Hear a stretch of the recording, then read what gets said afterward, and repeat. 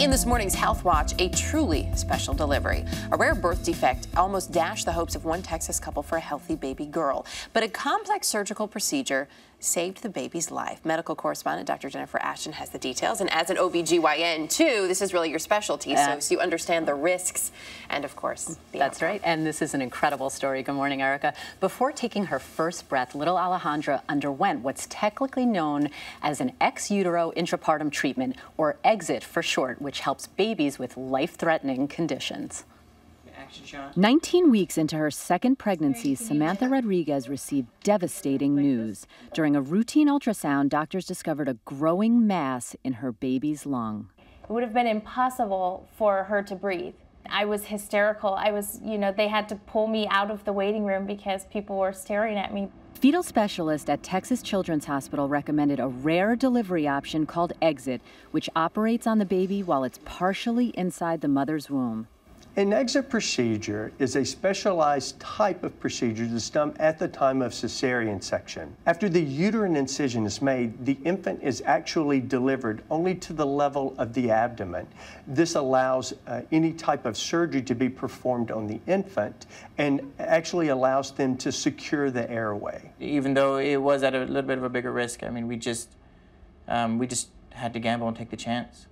But we were terrified the entire time.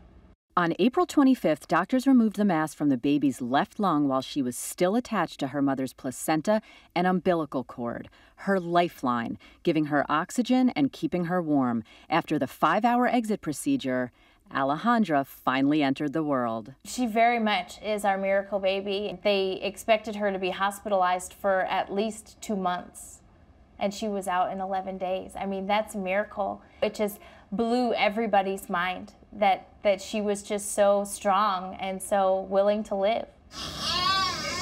Doctors say her body will continue to fill in the lung tissue that didn't grow during the pregnancy, and she will be able to breathe and play like any other baby.